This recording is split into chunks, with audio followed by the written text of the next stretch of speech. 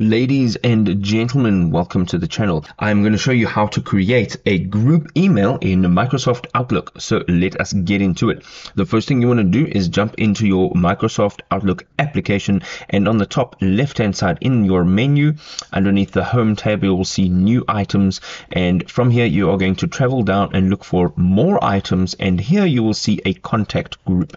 Now you are going to create this group so that when you want to send emails to every member of the group, you can just upload the group as your recipient. So over here, you can see it says add members, and you can add this from your Outlook contacts. You can also add it from an address book, or you can just enter a new email here. So I'm just going to go over here and I'm going to enter a new contact over here.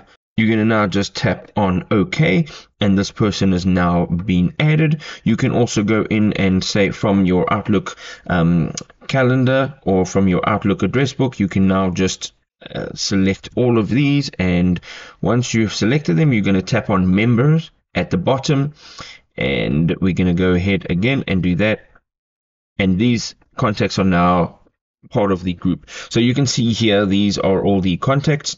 And once you're done, you're literally just going to go over to the left hand side. You're going to tap on save and close. You can also give this a name. So we're just going to do contact group 1 and save and close. It is now saved and closed. Now on the left hand side, you can see that there is a tab that says people, and if you click on that, you can see all of your contacts. You can also see all of your contact groups. So to test if this is working, we're going to go ahead and back to our email, and we're going to tap on new email. Now when you're entering the contact group, you can do this one of two ways. The first way is to tap on the 2, and it'll now open up your contacts. You can now select that contact group and tap on 2.